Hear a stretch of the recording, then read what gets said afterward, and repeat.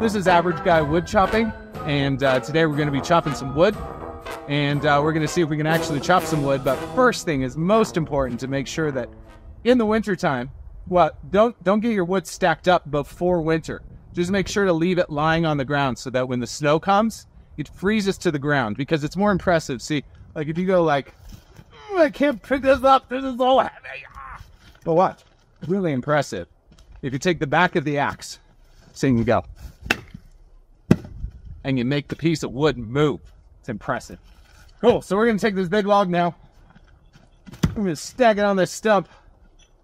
And we're gonna swing the axe. And the most important thing is I just learned that I've been chopping wood wrong, basically, for 4 years, because there's a different kind of axe you can use. And I'm gonna show that in a different video. But see, in this video, we're using the kind of axe that you would use to chop a tree like this.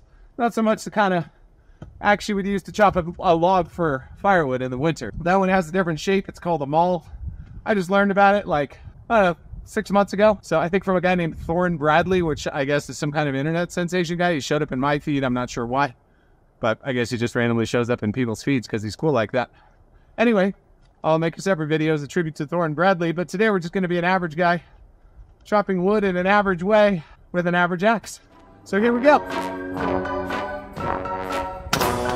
So if you missed the log, the most important thing to do is not put that on the internet, because it's going to happen to everybody, I think. Several times, probably.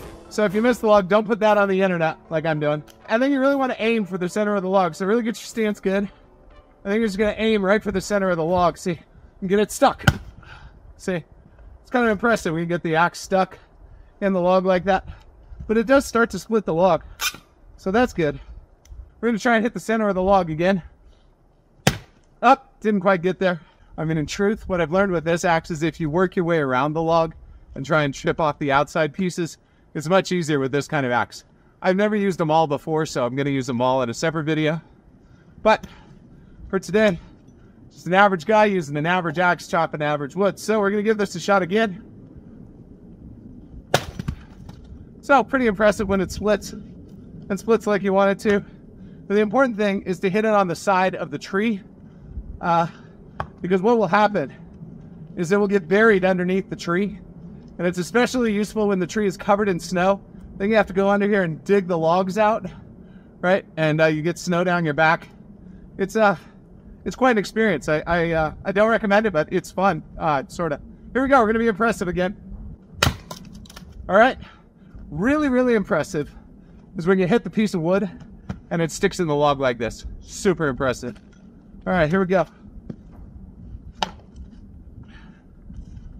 Now, what I hope is that it partially splits, because then I can show you the trick to being really impressive on video. But here we go. We're going to split this again. Right down the middle. It didn't partially split, so that might have been impressive that it did split. But even more impressive is when it partially splits, because then you know you're lined up for a really good shot for YouTube and whatnot, for TikTok. And I don't even have a TikTok. I'm probably going to post this video to TikTok for my first ever TikTok. So that'll be fun. All right. Well, let's be impressive 2 more times. I think these are just going to split with 1 hit.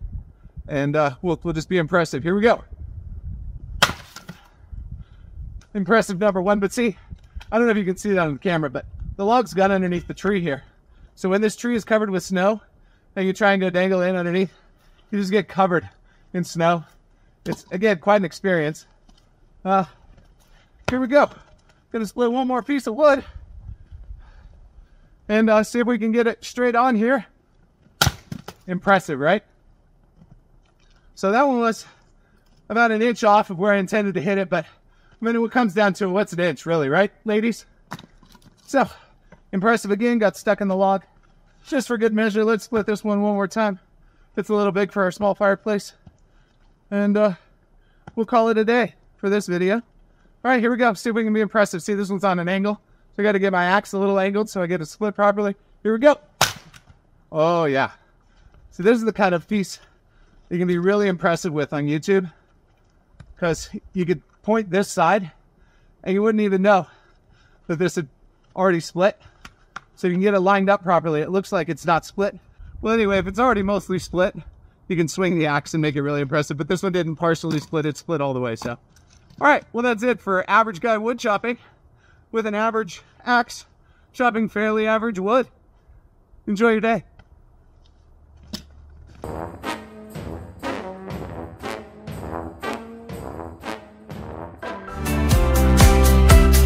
Flipping axes, chopping wood on screen, wearing flannel shirts like the lumberjacking kings. With every swing they make a cut, stacking logs high, they're quick and they're tough. Wood chopping heroes, we salute you. Posting vids online, we're all watching too. I'll make it look easy like it's a breeze. Chopping wood, bringing that social media.